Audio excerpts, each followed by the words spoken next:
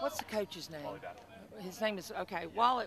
The game's been really fun, but it got a little bit eccentric to me when Wally approached the umpire. You know, Blue can make a call this way or that way in any ball game, but when Wally approached Blue, the umpire, I call him Blue, you know, generic name. I didn't realize it was going to get quite so hostile. We're having a good game here, and then Wally, you know, begins to throw out curse word after curse word, you know, at the umpire, and he didn't stop. He didn't stop there. He continued on, and then finally Blue had to throw him out. But throwing him out wasn't good enough because Wally continued on and on, and Anderson is crazy. It's funny. Funny when he starts going on that.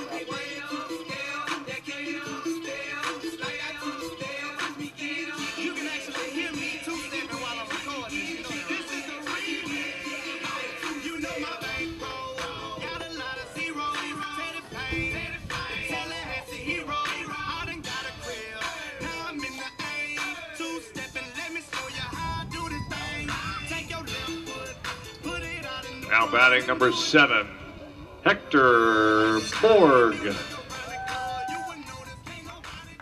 then once it started getting ugly, then what happened? Well, it got ugly, and of all days, this is a day game, and we've got a lot of children and teenagers here, and the verbal language was very ugly. So, you know, after that, Blue still, you know, maintained after throwing him out.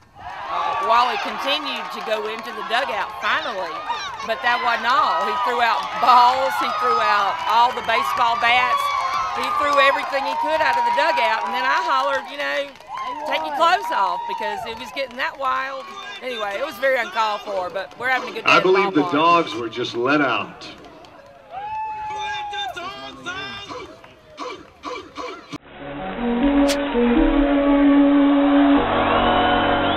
I'm up.